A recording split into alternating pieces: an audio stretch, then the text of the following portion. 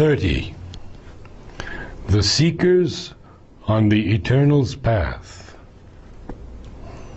August, exulting in her Maker's eye, she felt her nearness to him in earth's breast, conversed still with the light behind the veil, still communed with eternity beyond.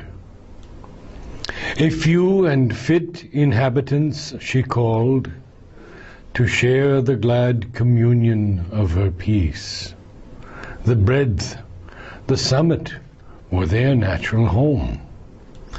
The strong king sages, from their labor done, freed from the warrior tension of their task, came to her serene sessions in these wilds. The strife was over. The respite lay in front.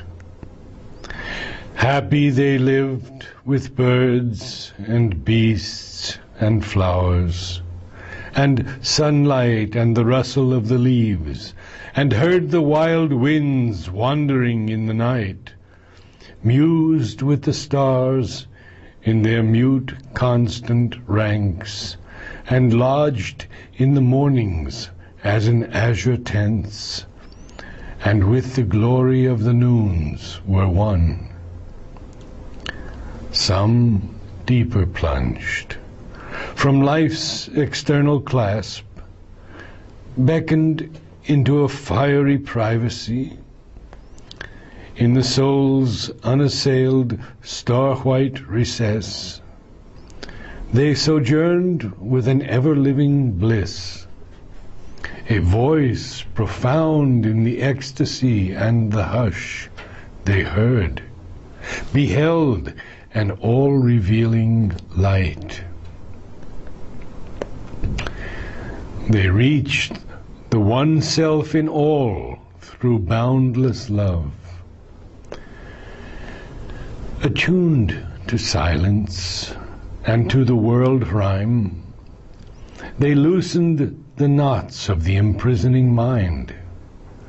Achieved was the wide, untroubled witness gaze. Unsealed was nature's great spiritual eye. To the height of heights rose now their daily climb. Truth leaned to them from her supernal realm.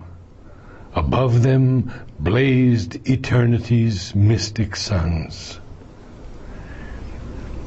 Nameless, the austere ascetics without home, abandoning speech and motion and desire, aloof from creatures, sat absorbed, alone, immaculate in tranquil heights of self, on concentration's luminous, voiceless peaks, world-naked hermits with their matted hair, immobile as the passionless great hills. Around them, grouped like thoughts of some vast mood, awaiting the infinite's behest to end.